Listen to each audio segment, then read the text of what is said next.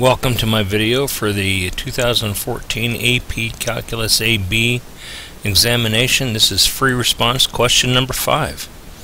Notice that we're given a table here of values. It says the twice differentiable functions f and g are defined for all real numbers x. The values of f prime, g, and g prime for various values of x are given in the table above. And notice the interval that we're looking at in the table is from -2 up to +3 inclusive.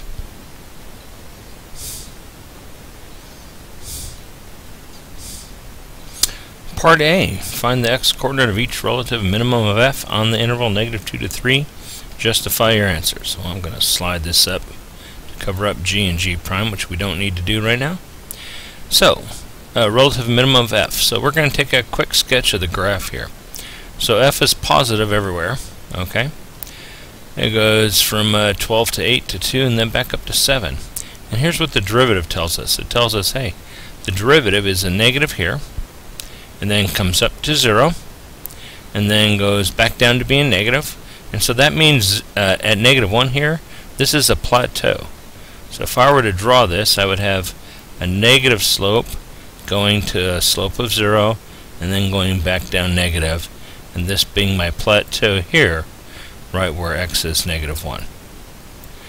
And then we have a negative slope going to 0, and then going up to be a positive slope.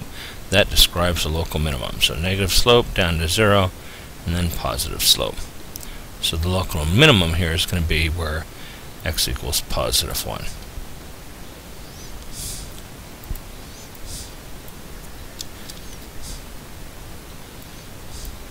So there's the rough sketch of my graph for f from -2 to +3 roughly. And let's answer the question here. So x equals 1 because the derivative is 0 at 0 with a sign change of negative to positive as we transition through x equals 1 from left to right. Okay? So that's describing, hey, the slope is negative here, positive there.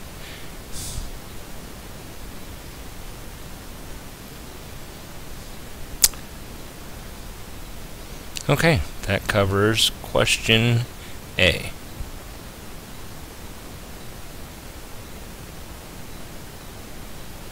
Okay, question B.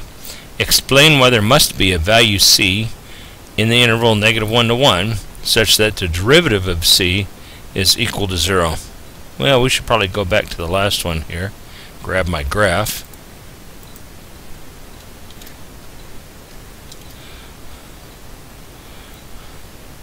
So here's our sketch of the plateau that we see for function f at -1, and then the local minimum here. Well, notice when we have a plateau where it's negative on the left and negative on the right, that means it's going to be concave up on the left and concave down on the right. So wherever there's a plateau, that's also a point where the second derivative has to be 0. There has to be a change of concavity. And notice as we go from concave down here, and then we get to our local minimum, well, at the local minimum, this whole region of the graph is concave up, so the second derivative is going to be positive. So somewhere in this region here from -1 to +1, there we go from concave down to concave up, so there must be a change of concavity. So here's what I wrote. Oops. Number 1, in x equals -1, the function has a plateau where the second derivative is, or the first derivative is negative on both sides, meaning that just to the right side here, over in this region, f of x has to be concave down. And then the second point, at x equals +1 over here, this is the local minimum for the reasons we said in part A, right? Meaning at this point, f has to be concave up.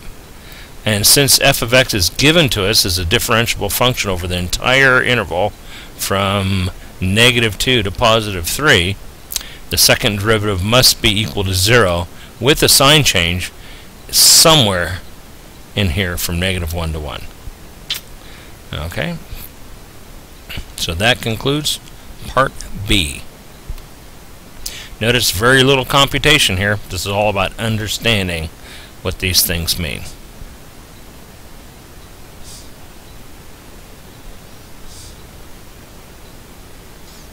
Part C.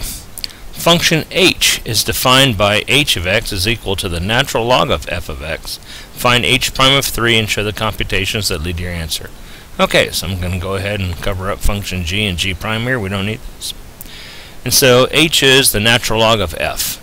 So we're asked to find h prime of 3. Well, first thing, hey, the derivative of h, since this is a composite function, right, is going to be the derivative of the argument for the natural log, which is f prime of x, right, divided by the argument, which is f.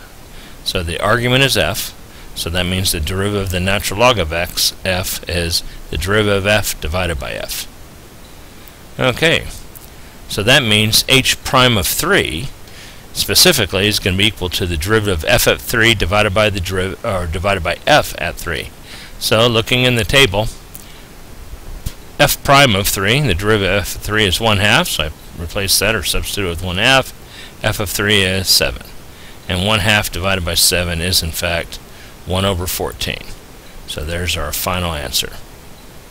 And the computations are shown here. That should conclude Part C.